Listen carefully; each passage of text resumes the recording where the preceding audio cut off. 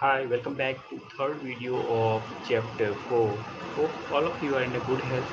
Today I am going to explain about some of the disadvantages of internet. Cybercrime, spams, pornography, never being able to disconnect. Previous class I explained about the advantages of the internet. Now let us discuss one by one cyber crime. What is a cybercrime? Cybercrime refers to all the activities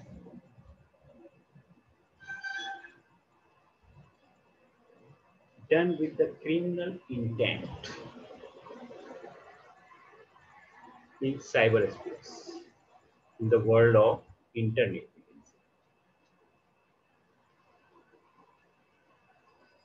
Because of the anonymous nature of internet, miscreants engage in a variety of criminal activities.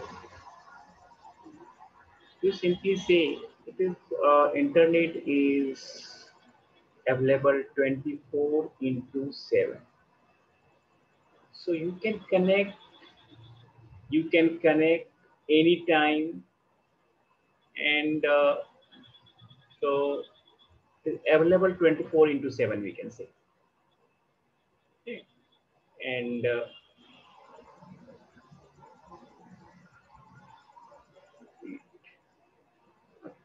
because of the anonymous nature of the internet, miscreants engage in variety of criminal activities.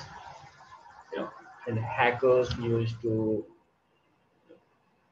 send you the spams. Hackers try to hack your computer. Different types of activities. So hacking accounts and stealing personal information is known as identity theft. Now, we'll discuss in more the different types of hackers this, this chapter.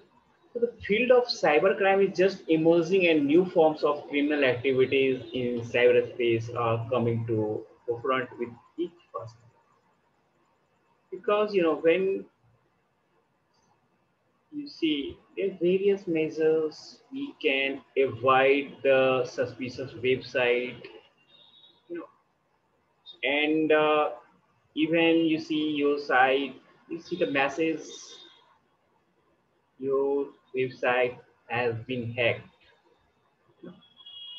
Different types of spam message you get in your inbox. We'll discuss in more in the depth this chapter. So now another one is the cyber crime. Another one is the spam. So what are the spam? Spams are unwanted emails that are sent constantly to various mailing lists, individuals and groups. When you open your email, log in with your email, and you see the various emails in your spam folder, your mail. So the unnecessary emails, what the purpose? They for the advertisement, it is use the system resources and slow it down. So it can also be compared to an unwanted collect cost to your telephone calls. Obviously, you also get the message is from your bank. You cannot do this agency like insurance sector. You get the various unwanted call. You know, so these are the spams. All these are. Next one is the pornography. It is a potential threat on the internet. So many pornographic sites can be easily accessed. This indirectly affects the mental health of the user. When you open the internet, you can one side you can see the advantages, other hand you can see the bad contents on the internet. So it misleads the you know it should indirectly affect the mental health and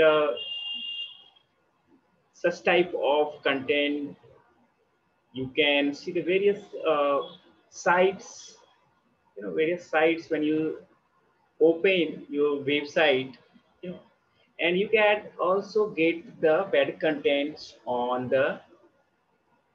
internet, right? And it directly affect the mental health of the users. We must avoid such type of website, must ban that, must ban that particular species of websites. Next one is the never being able to disconnect. All of you are habituated with the internet, and even you get the message on your WhatsApp, it distracts you when you are working on some, you know, when you get a message, when your phone goes, you know, so you are just going to pick up your phone, you know, spams, different types of calls you get, messages. So you can see, for example, you are studying and your phone was to indicate the message has been received. You know, so you get distracted and pick up the phone and look at the message. So this takes you away from your studies and into a virtual world. So also this is the disadvantages of the never being able to disconnect.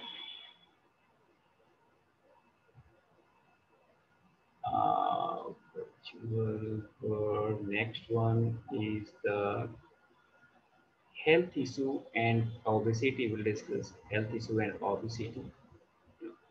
When you are working on the work continuously on your computer, it also affects your mental health. And for example, when you work continuously typing work, you know, and working on the computer require a lot of repetitive movement of your fingers and hands that can lead to the CTS, carpal tunnel syndrome. So, for example, moving your hand from your keyboard to mouse and typing all are repetitive work. So it is advisable, it is advised to just take a break when you are after 50 minutes, 40 minutes, take a break for a while and also take exercise, you must exercise. No, and that is why it is advised to take frequent breaks, maintaining a proper postures while working on the computer and doing physical exercise can help prevent the delay these injuries, CTS. Okay. Next one is the buying things not needed. You know, so you can see that it's hardly takes a few seconds to order your product.